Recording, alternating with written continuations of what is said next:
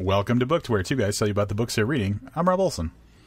And I'm Livius Dedden. This week we are reviewing Growing Things by Paul Tremblay. Do you think it's growing things, like things that are growing? Or is it growing things, like he's growing some things? Does that make sense? Like these are the things that he is growing? Well, like you could grow tomatoes, but the tomatoes can also just grow. I took it as in reference to the things that are growing. Okay, well, that makes sense considering the first story. I was just wondering if maybe it's a little bit of a play on words. Hey, he is a very ambiguous writer, so maybe he meant it to be both. Yeah, Mr. Ambiguous Horror. We're going to talk about that probably for the next 40 minutes or so. Yeah. For anybody that's not familiar with the work of Paul Tremblay, I'm going to give you a bio, but shame on you. Paul is the author of Disappearance at Devil's Rock and the World Fantasy Award nominated and Bram Stoker Award winning A Head Full of Ghosts, which has been optioned by Focus Features. He is also the author of the novels The Little Sleep, No Sleep Till Wonderland, Swallowing a Donkey's Eye, and Floating Boy and the Girl Who Couldn't Fly, which incidentally is co-written by Stephen Graham Jones. He's the author of the short story collection In the Meantime. His essays and short fiction have appeared in the Los Angeles Times and numerous Year's Best, air quotes, anthologies. He is the co-editor of 4 anthologies, including Creatures, 30 Years of Monster Stories with John Langan. Paul is on the board of directors for the Shirley Jackson Awards. He lives outside of Boston, Massachusetts, has a master's degree in mathematics, and has no uvula. Why do Uvula. I feel... Damn it, I knew it, and I know, because you know what? Because I've read this bio, some form of this bio, like 3 other times, and I'm pretty sure I never even look at that word until I get to it. He has no uvula? Uvula. Uvula. It's a stupid word. This bio was obviously created before The Cabin at the End of the World came out, because it is not mentioned. And another glaring absence. I didn't want to be the one to bring it up. Yeah, because, it's my turn to moan. He was one of the stories in the book anthology that came out in 2013. Yeah, I noticed that that's not in here. Yeah. Maybe, though, as we go through these stories, maybe we'll find that his story that appeared in the book anthology was in this book. Well, time will tell on that one, my friend. Yeah. I don't want to spoil anything. I'm going to give a quick synopsis, and then we'll talk a little bit about our history with Paul. The book, Growing Things and Other Stories, is a masterful anthology featuring 19 pieces of short fiction. It is an exciting glimpse into Paul Tremblay's fantastically fertile imagination. From global catastrophe to the demons inside our heads, Tremblay illuminates our primal fears and darkest dreams in startlingly original fiction that leaves us unmoored. As he lowers the sky and yanks the ground from beneath our feet, we are compelled to contemplate the darkness inside our own hearts and minds. This is a really action-packed, that's like a movie trailer synopsis. I got excited. We should mention that we did edit that down because there were synopses for a few of the stories in that synopsis, so it was like an Inception type thing happening. And we chose, since we're going to be talking about some of these stories, to kind of just edit that portion out. Yeah, they were trying to do our job. Yeah. But this is not our first Tremblay, as I mentioned, and Rob has statistics, I'm sure, with page counts and graphs and charts that he's going to share with us. Oh, man, I dug up my spreadsheet, and I just want to talk about a little history with Paul. So, jumping in the Wayback Machine, the first book that we reviewed by Paul way back in 2012 was Swallowing a Donkey's Eye. Do you remember who guest reviewed that with us? No. Sean P. Ferguson. Oh my God, SPF. Sean and Paul have this, like, they had at the, I'm assuming they still do, but at the time they were like pretty close friends and, very chummy online and stuff. So Sean joined us for that. That was, if you want to talk about a guy who's I don't want to say his style has changed, but his stories he wants to tell, it's hard to reconcile that the author of Swallowing a Donkey's Eye is the author of A Head Full of Ghosts, or I mean, any of his last, whatever, 3 novels, this short story collection.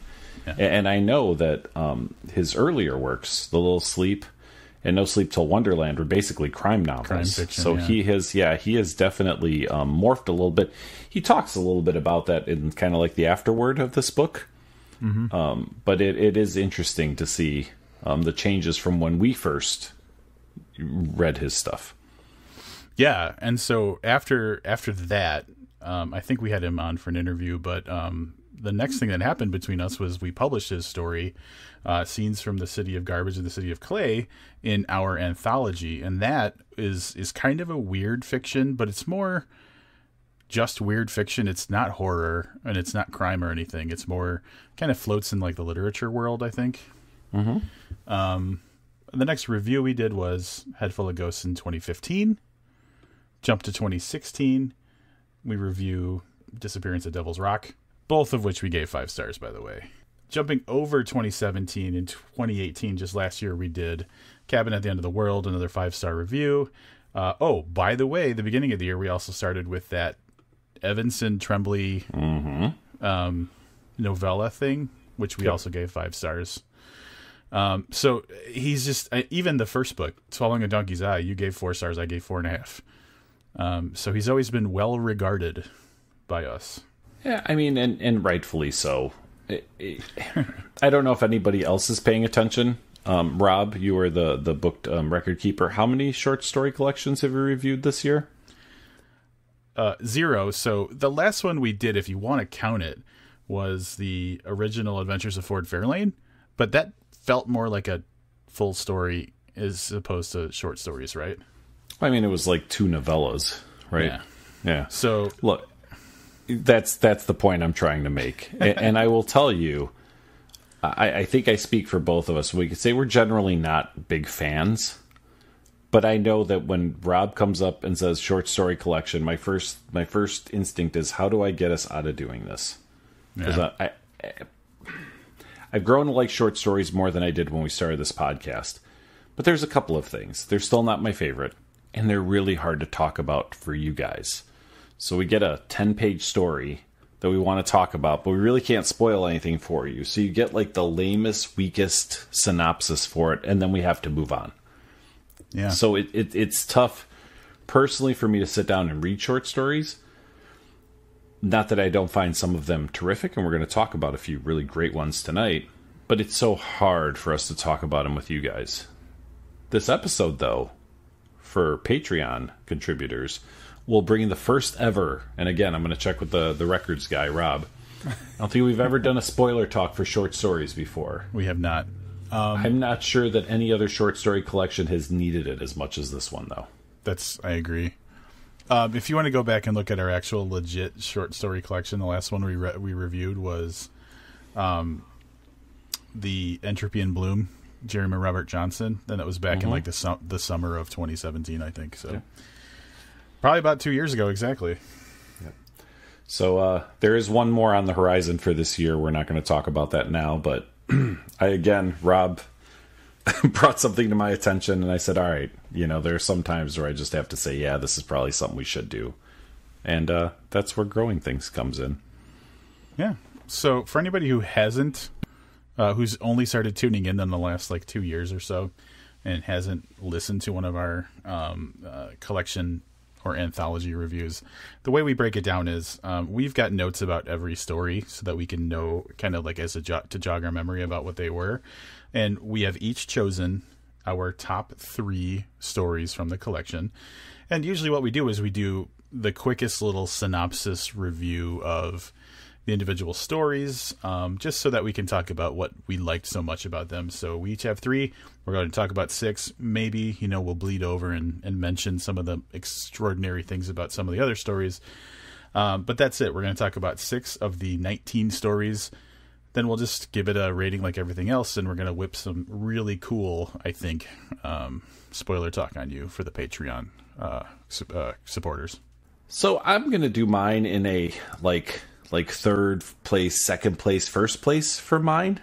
And again, it's tough because I think when I say that, what I don't necessarily mean is that these are the three best stories in the book. I think they're the ones that are the three most worth discussing.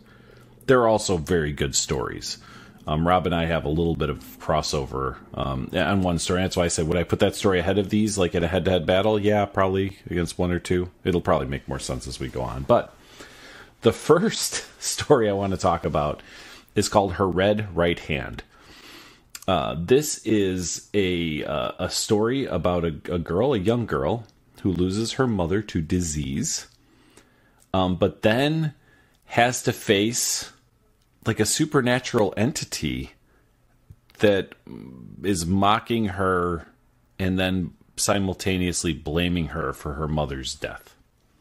And this is where it gets hard to do this, what we do here. Because there are a lot of elements of this story, although it's a very short story. It's maybe 10 pages, give or take. There's some stuff I'd like to talk about, but we just can't do it here. So suffice it to say that there's definitely some supernatural. For some people, there will be something very familiar about this story as it unfolds.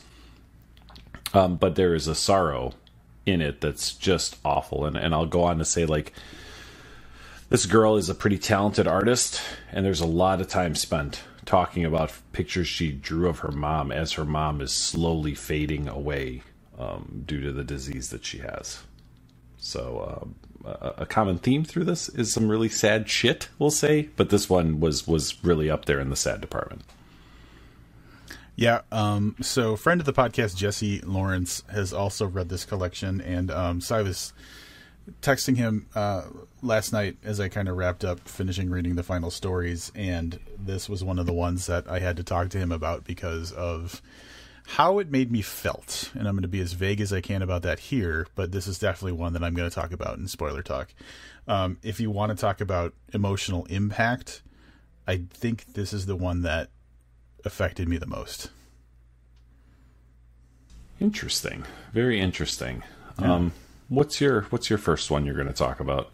I'm going to do the same thing, going third to second to first. So the first story I want to talk about is called "It's Against the Law to Feed the Ducks," and so this is a story about a family. It's a mother and a father and a son and a daughter. The son's probably 5 or 6, I'm guessing, and the daughter is an infant, basically. Mm-hmm. And they are traveling to their kind of familiar vacation spot, which is like a cabin by a lake in Lake Winnipesaukee. I think it actually mentions it specifically by name. And so you get all of the normal family vacation stuff. They get to the cabin.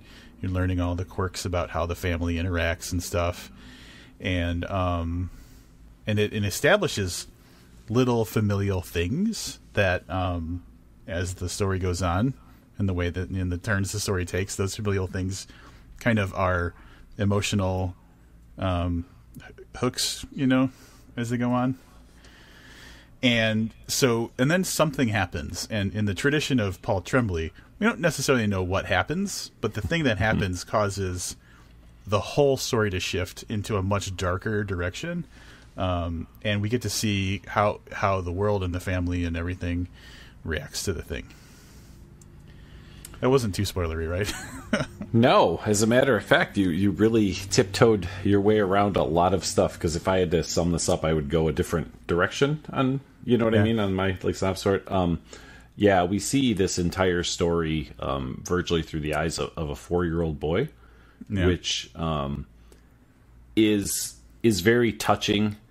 I seem to remember when we were reviewing A Head Full of Ghosts that I'd actually said that the younger sister was maybe a little too smart for her age. Mm-hmm. And I feel this child might be too, but it makes for just really solid storytelling. Like, I can kind of you know what I mean? Like, in my rational mind says, yeah, this kid's way too sharp for a 4-year-old. That being said, it makes for just a really gripping, and again, also a very sad tale. Not that the story itself is sad, just that you're seeing it unfold through the eyes of someone that young.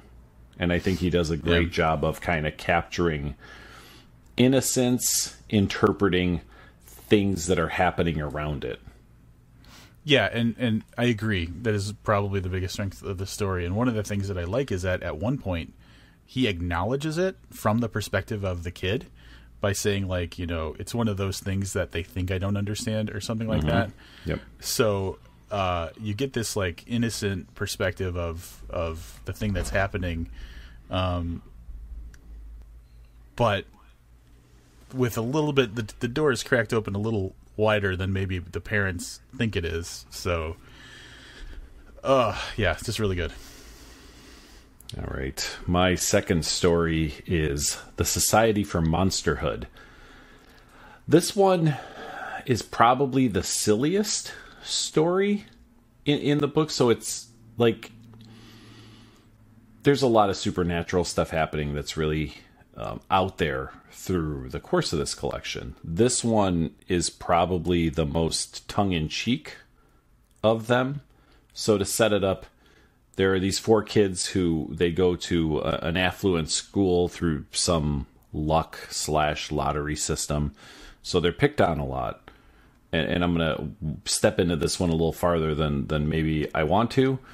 But essentially, they one day claim that no one will pick on them anymore because they have met a monster who is going to protect them.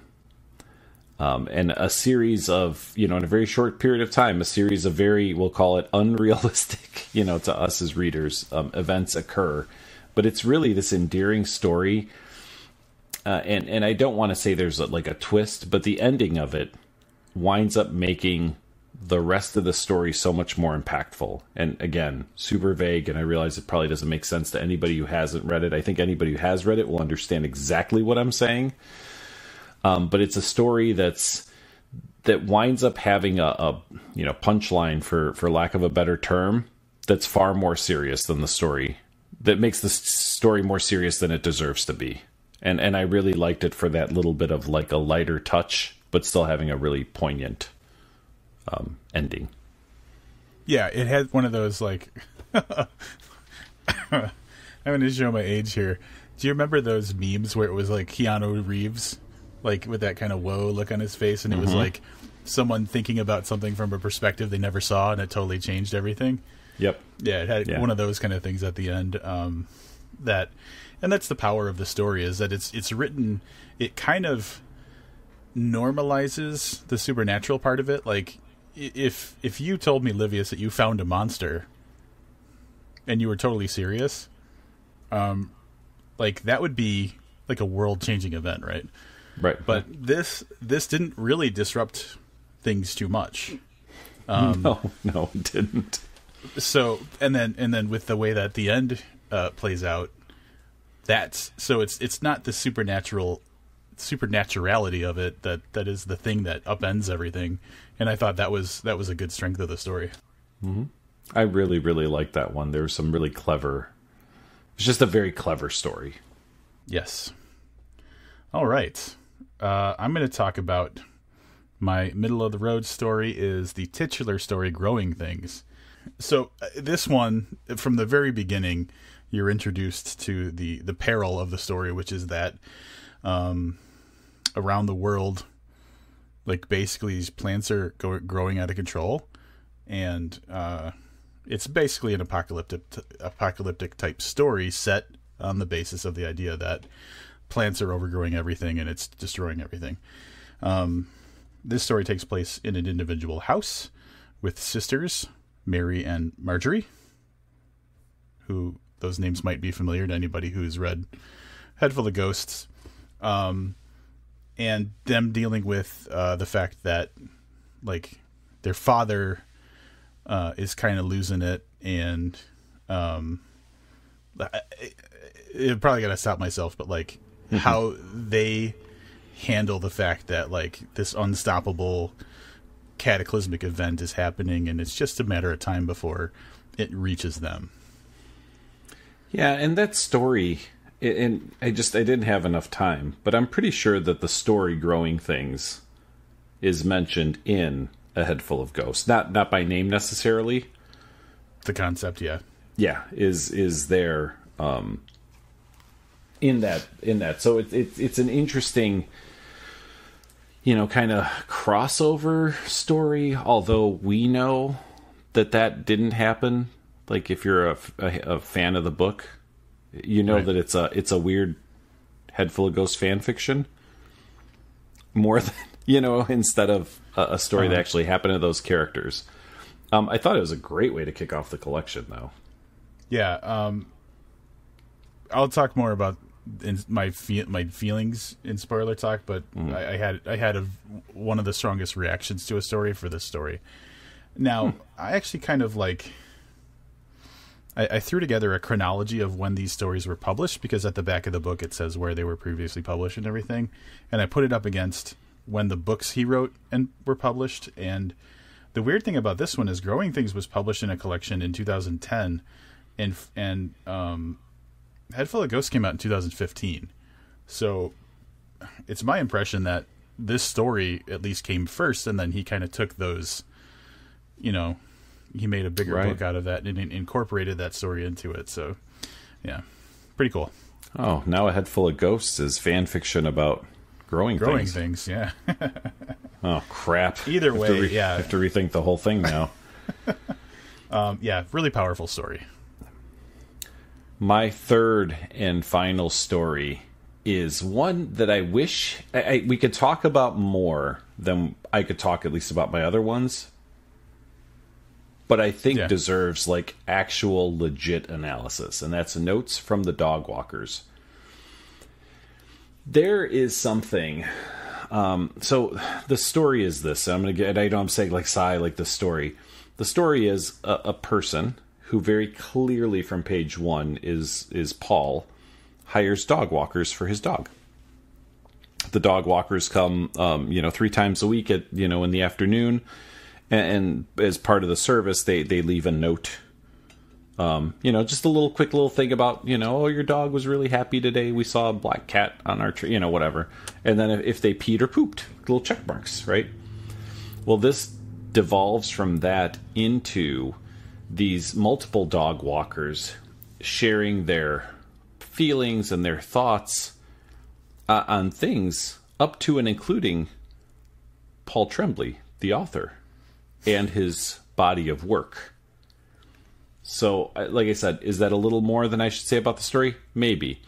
But what I will say is, when I got probably 2/3 of the way into that story, and it's one of the longer ones in the collection, I really started thinking, this is genius.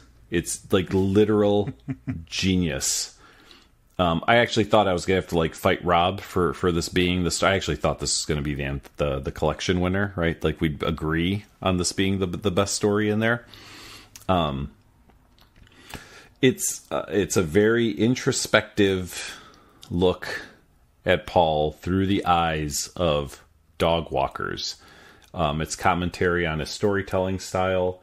It's commentary on his writing. I'm sure that some of it is actual commentary on his actual fears and hopes and whatever. But what a great way to get a little bit more of a look at the author in a way that, to me, remains far more interesting than there just being a long epilogue, paragraph after paragraph about, some of the things he knows that his strengths are, or some of his weaknesses maybe as a writer, or whatever.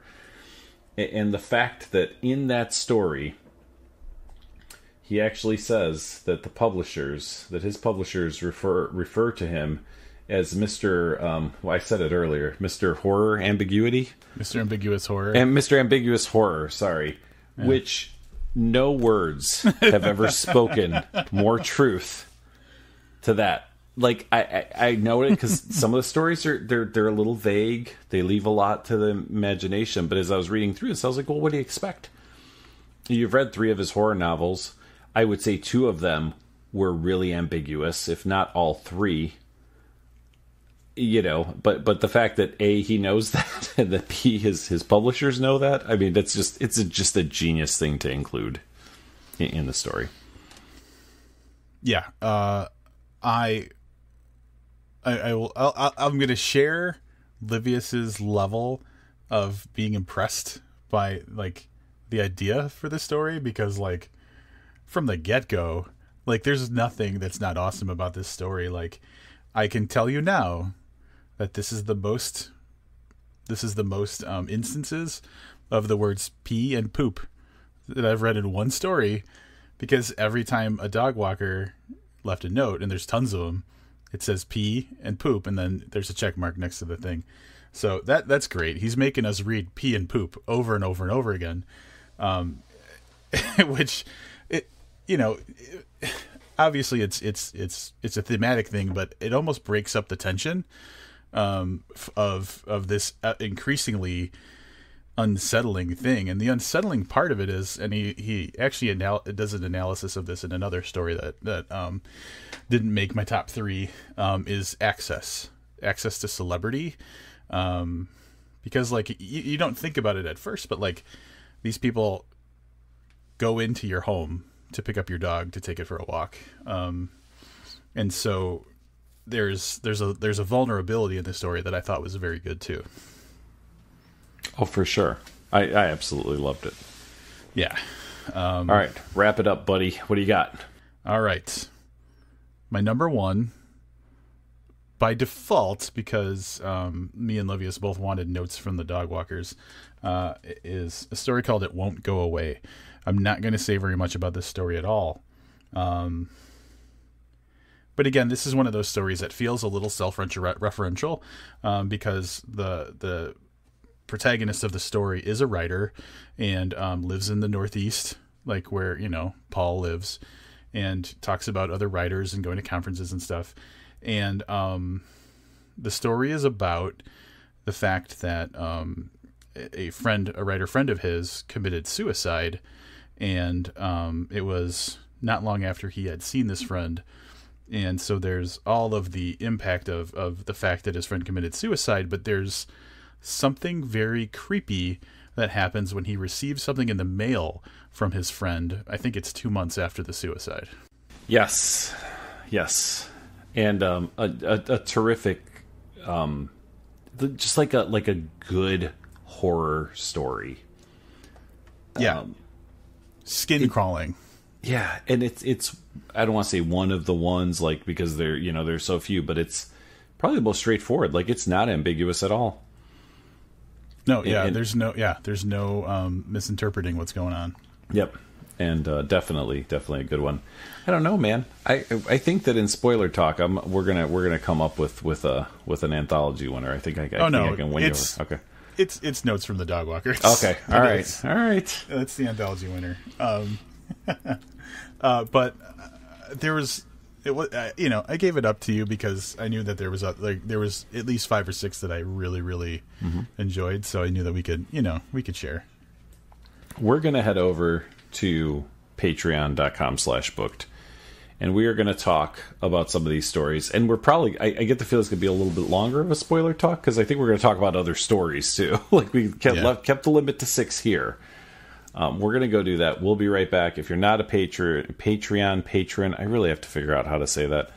If you are not a supporter, a financial supporter of the Booked Podcast, you can become one for just $1 a month and have access to our spoiler talk for Growing Things and spoiler talk for many, many, many books and many, many more to come. And Paul, if you want to listen to our spoiler talk, just let us know. We're not going to make you pay $1 a month. That's very kind of you. We're going to give you a half-off discount. All right, we're back from spoiler talk. We're ready to wrap this up. We had a lot of good conversation. We spoiled like half the book. So if that's what you're into, you can go listen to us spoil the book. Or not. I don't know. I think there's people. I do know people where, I'll say like, oh, I went and saw this movie, and they're like, oh, hey, is this what happens? And I'm like, what kind of fucking monster are you? And then they get mad because I refuse. Like, even when you tell me spoil it for me, I'm like, no, I'm not going to spoil it for you. I'm that guy. I don't mind if things get spoiled for me. Ugh, unless I'm like super looking forward to them, Yeah. Could be. Yeah.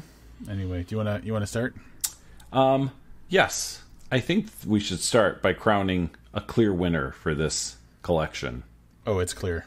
Yeah. So, just in case you didn't catch it before we went over to spoiler talk, we are in full agreement, although there was absolutely no talk about it in spoiler talk, that Notes from the Dog Walkers is the best story in this collection. it reminds me a little bit, and you won't really get what I'm talking about here. Towards the end of the Dark Tower series, Stephen King, spoiler alert, in case you haven't read the Dark Tower series and you're planning on doing so, kind of becomes a character in his own book as the creator of the stories. It's like a weird thing, and that's not what happened here. But there was enough insight into Tremblay as a creator, but learning that as a character in one of the stories that he wrote, that for me is pure genius. And easily, I was halfway into this, and I was like, nope, this is the one. I can tell you, I don't care what he writes after this. This is going to be my number one for the collection. Now, I want to name an honorary mention of the collection, and that's the notes at the end. I think you don't always get that kind of thing in a collection of short stories, and the fact that Tremblay took the time to make specific notes and explanations or add context to not every story, but a good amount of them, really helped kind of deepen my appreciation for the individual stories and like have a good feeling about the collection as a whole. So that would be my honorary not story winner. It's the best notes section in this book, 100%. Without fail. So, all right, I will go with my wrap up. It's super, super easy for me to want to read Paul's work. It has been, if I'm being honest, since A Head Full of Ghosts, like Swallowing a Donkey's Eye, I liked. A Head Full of Ghosts like solidified that for me. I know over the past few weeks we've talked a few times about like greenlit authors. Like if this guy comes out with a book, we're just going to read it. Paul is for sure in that category. It took me a little while to get going on this story collection. Some of that might have been like where I'm at in life, or whatever, or maybe the first few stories didn't really speak to me. I tended to like the stories later in the collection, but it doesn't take away from the fact that Paul is a brilliant writer. He's really ambiguous, which doesn't always play well with me. There's a little bit of talk about that in spoiler talk, but that doesn't take away from the fact that he creates vivid, let's just call it what it is, like apocalyptic worlds, right? In most of these stories, or a good percentage of them, and they're always fun to read, even if sometimes one of my notes, because I did the same thing Rob did, we're kind of working from his notes, one of them just said, don't know about this story. Like that was literally my like I just kind of shrugged and said, I'm not really sure what happened. But the stuff that's good isn't just good, it's phenomenal. So, we mentioned a few here. There's some other ones I really like as I scroll through the list. And I think that if you're a little bit like me and not a huge fan of short stories, you could certainly do a lot worse than picking up a Paul Tremblay short story. Well, this one specifically, I can't speak for the other one, as a gateway into super weird but really, really well-written short stories. It's 5 stars for me. Livia said it. Like we're always going to be enthusiastic about reading new Paul stuff, and yeah, we're pretty gun shy about short story collections lately. So, it was the fact that it was Paul that brought us back to a short story collection.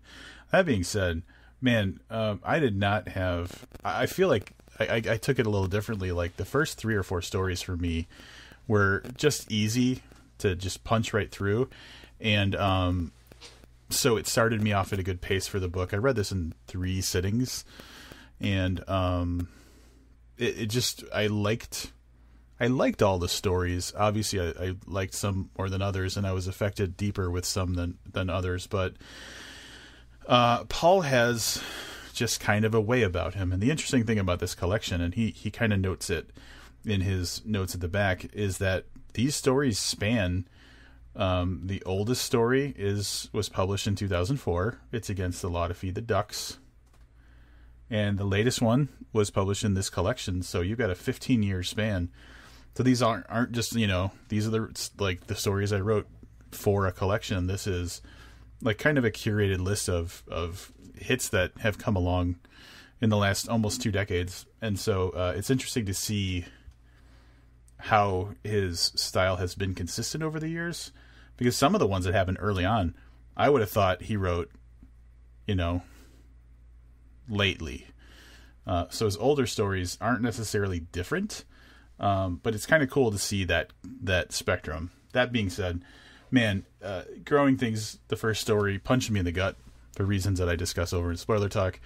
And there are some stories in here that just, it won't go away, just made me shiver. Notes from the Dog Walkers just blew my mind because it was just such a brilliant approach to telling a story. Her Red Right Hand, although it had no right to, based on what the story's about, just fucking destroyed me. And so all of these stories, even the lighter hearted ones, like we didn't mention it, but Swim Wants to Know If It's As Bad As Swim Thinks, kind of gave me a cool thing. Like, I don't know if this is a real thing, but the word swim means someone who isn't me. And I'd never heard that before. And like that charmed the hell out of me. So even the fact that that word, that story had a new meaning for a word that I never thought of before, I feel like I got something out of all of these stories. And I just came away feeling very positive about it. And like I said before, his notes at the end really helped to deepen the meaning of the stories for me. So just an awesome overall collection. And yeah, 5 stars. I wondered the same thing. And SWIM is an acronym on Urban Dictionary for someone who isn't me. So that is a common usage. Okay.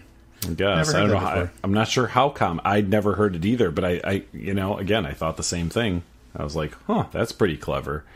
It is, I think it's a lot used in it says to avoid self-incrimination in contexts such as boards discussing drug use. Yeah. So that's gotcha. That's from johnsaddiction.com, by the way. Great stuff. One of only 2 short story collections. I mean, the other one's an anthology. I guess there's a difference, but it's one of only 2 that we're doing this year. We'll see about that. We're booked. I mean, we're booked, but we're also schedule full for almost the rest of the year. So, all right. Next up, man. What is next up? I don't even know what's next up. We've got something coming up next. Yeah, so it is The Fearing by John F. D. Taft, and this is an interesting one because it is the first part of a multi-part serialized novel. Is that, if I'm getting that correct? Yeah, I believe so. We're going to do the first one. We'll see if... So, again, what I want to avoid is the Miriam Black, where we review like 6 books, although great to read, and I really love that series. We're going to see how this goes. I might also like to have John Taff on, because he's a great guy, and we had a lot of fun when we had him on in that hot mess of a podcast where we had 3 guests. Yeah, we also had him on with, remember Josh Mallerman helped us interview him. Yep, that's correct. Yeah. So, we're kind of working out. We have a few openings in our schedule, which are openings for a reason. They're breaks. But there's a few people we're hoping to bring you. John may be one of them. I guess we'll see after we review this and see how he feels about our review. He may not want to talk to us. I'm pretty sure at this point there are a few people that wouldn't want to be guests on the podcast anymore. But yeah, that's next. And then we're going to follow that up with a week of not reviewing a book so that we can review what apparently is the hottest book in the world right now, The Wanderers by Chuck Wendig. Yeah, that one's blowing up. So we have a ton of big stuff on the horizon. Everybody's talking about this book, from people that we know online to news outlets and stuff. It's kind of a big deal, so I'm looking forward to cracking into that. It is 770 pages long, so it's a little bit daunting. I'm glad we're taking a break. But yeah, looking forward to that. And then I think not too long after that is going to be Rob Hart's The Warehouse. So those are the 2 that are just ringing all the bells right now for everybody. And we've got them both on the horizon. Here's the thing. Like Livia said, 2019 is basically locked in. And so that might work against us in some ways. Like the Taff series of books have a very aggressive release schedule. So I think 2 or 3 of them are coming out this year. So that being said, I don't know how flexible we're going to be with time, but I'm excited about practically everything that's on our list for the rest of the year. It is a very good-looking list. It is also very loaded with books that we're probably going to like, which always kind of makes me a little, uncomfortable. Does that make sense? Like we need to get some garbage in there? Well, just like we need to take a chance on some things. So any gaps we do have, I am going to lobby hard for stuff we're not familiar with. Yeah. Because like I said, I think it's important that we read. Like, I don't want to purposely read bad. So who the fuck wants to do that, man? The average book that we review takes me 5-6 hours to read. Like, that's a long fucking time. Look, to commit to something is going to be bad. For example, if Rob said, "Hey, buddy, come on over. We're going to watch Brothers-in-Law." Is that the name of that movie? Brother-in-Laws? Do you know what I'm talking about? It's one of those fucking buddy comedy movies. Step Brothers? Step Brothers, that's the one. And he'd be like, it's only 90 minutes. I'd fight him. Like, I'd say we have to fight because I'm not spending 90 minutes in this garbage. So when I am willing to spend 5 hours on a Patterson book or whatever, it's really because I want to explore it. Because I won't even spend 90 minutes watching a garbage movie, but I'll spend 6 hours fucking reading. Take your pick. There's been a bunch of them over the course of this podcast. So I almost feel like it's for science, is what you're saying? I mean, essentially, it's important to know why we don't think it's a good book. I mean, it doesn't matter ultimately because we go and have we ever read a book that we didn't like that was universally panned? No. There's a lot of 5-star reviews for books that we thought were absolute garbage. That we knew were absolute garbage? Well, that we thought were absolute garbage. That we knew? Well, yeah, 50 Shades of Grey. I mean, we suspected. Yeah. Right, I don't think we went into the zoo thinking it was going to be great. It's true. And we were right. That was not great. Yeah. The Thomas Harris one was a fucking surprise. That really did sneak up on us. That was That was a surprise. Yeah. I'll give you an update. We did not hear from our fellow book reviewer friend on YouTube. Big Hard Books and Classics or whatever. Yeah, I don't think he listened to the episode. But anyway, that's kind of my take on it. Can I say one more thing before we go? Please. I went to the movies. Really? That's really all I should have to say. That should be enough. I went and saw Yesterday. Really? Are you familiar? Yeah, well, I mean, I kind of know. It has to do... Isn't it like, what if the Beatles didn't exist or something like that? Yeah, so the setup is a little wonkier than that. Aspiring but struggling musician who's just about giving up on music gets into a car accident. He awakes from a coma with injuries and stuff, and slowly, through a process, discovers that he's the only one that's ever heard of the Beatles. He then decides, he decides to start performing Beatles songs and essentially rockets to stardom. I don't think I've said anything that's not in the trailer. It was an endearing movie. I had some issues with the ending, but all in all, it's one of those kind of like good family feel good kind of movies. And if you're even a little bit of a Beatles fan, obviously there's a lot of Beatles music in it, although not performed by the Beatles. But it was definitely, it's worth a watch. I mean, I don't know if I tell you run out to the theater and see it, but when it comes on Netflix or whatever, it's probably something you guys should check out. Huh. Interesting. That's not what I would have imagined you going to the theaters for. Yep. Sat in the big comfy seats too, the recliners. Oh, speaking of, we're going to be doing that. Oh, that might not fit into our... That one might be one of the non-books that we squeeze into the year. Like, Rob Zombie's 3 from Hell, whenever it comes out. Did you look at the release schedule for that? No.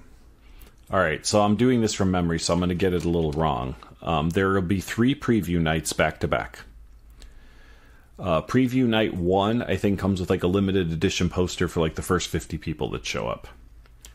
Preview night 2 will include I don't know, behind the scenes or some interviews with Rob Zombie about the movie and about the movies, I'm guessing. And night number 3 will be a double feature with The Devil's Rejects. Oh, wow, that's cool. Yeah, so you get to, well, obviously I think he's trying to get big fans to go to all 3 nights. I'm totally not fucking doing that. I'm down for going to the whatever pre-release nights, whatever they're called. Yeah. We collectively will have to settle on one. I mean, I'm not opposed to, as long as there's a break between the movies, on going and seeing the double feature. Mm-hmm. I don't know if I care enough about the behind the scenes interview stuff. So, But yeah, I think it's really cool. But like I said, I think it's just a smart way for him to say, hey, there are fucking people who'll show up like Tuesday, Wednesday, and Thursday or whatever days they are. But it's in mid-September. Cool. Yeah. Yep. Sounds good. I'm definitely down for us doing a review, one of our very, very infrequent movie reviews for that one. To be fair, the one for 31 we did on YouTube, and it was like 12 minutes long. So I don't know if it's true. I don't know if it's going to be like a full episode of book. About, yeah. So, but who knows? Maybe we'll throw up another video review or something. Yeah. Hey, before we go, I have to issue an apology. Oh. So to me? Are you apologizing to me? It's funny that your mind went there.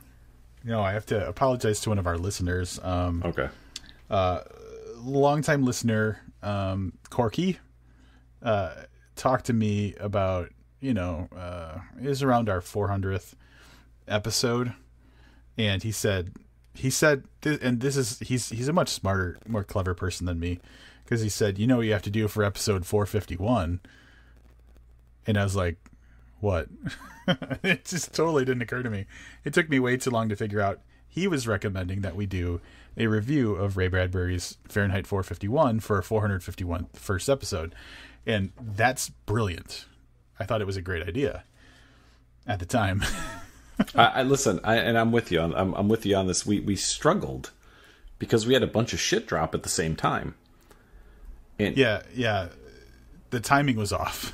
Multiple conversations were had about how to best do this. Now, I will say that I feel like we're at least a week behind because Tremblay's book came out a week ago. Wanderers came out like a week ago. So we're already a little bit past where our comfort level is with scheduling. Yes. Had we have put it off for an additional week. Taft's book came out today. Like, we would like to be ahead of these. So we're essentially at least a week behind. At some point, we're going to get caught up so that we're giving these to you like fresh on the day of or the day after a book is released. But that's really what happened. Rob did lobby, and there were discussions, and ultimately we decided that we had to put off that book until we do episode 1451. I like where your mind's at. I'll say we didn't actually decide on that, but that way we've got at least 10 years before we have to worry about it. Yep, so apologies to Corky. It was a brilliant idea, and I wish that we could have pulled it off. The fates conspired against such a wonderful idea, and so we're on 452 with this book, and there's only one 451, so sorry, dude. Hey, listen, on episode 420, we didn't review like a pot-related book. Yeah, we're really dropping the ball on thematic reviews. Episode 69 involved, well, I was going to say no, but I'll just go with probably little oral sex. Because I don't know. What was episode 69? Is there a way we can find out that information? I'll tell you in just a second. Oh, my God. Episode. If we're lucky, the book we read sucked. Sucked. Oh, you're slammed. I got it. Yeah, you got it. Right, oh, my God. You're so funny. Episode 69. Oh, well, it probably sucked. It was a live reading Noir at the Bar with Caleb Ross. Oh, well, fuck Caleb J. Ross. So that was close enough. Yeah. Yeah, so there's some coitus involved. Yeah. It's mouth fucking Caleb J. Ross. Jesus Christ, this is terrible. We should have ended this podcast like 9 minutes ago. Thanks everybody for tuning in. Go out and get Paul's new book. Come back next week and hear if you should get John F.D. Taft's new book. Until then, I'm Livius Nedden. And I'm Rob Olson. Keep reading.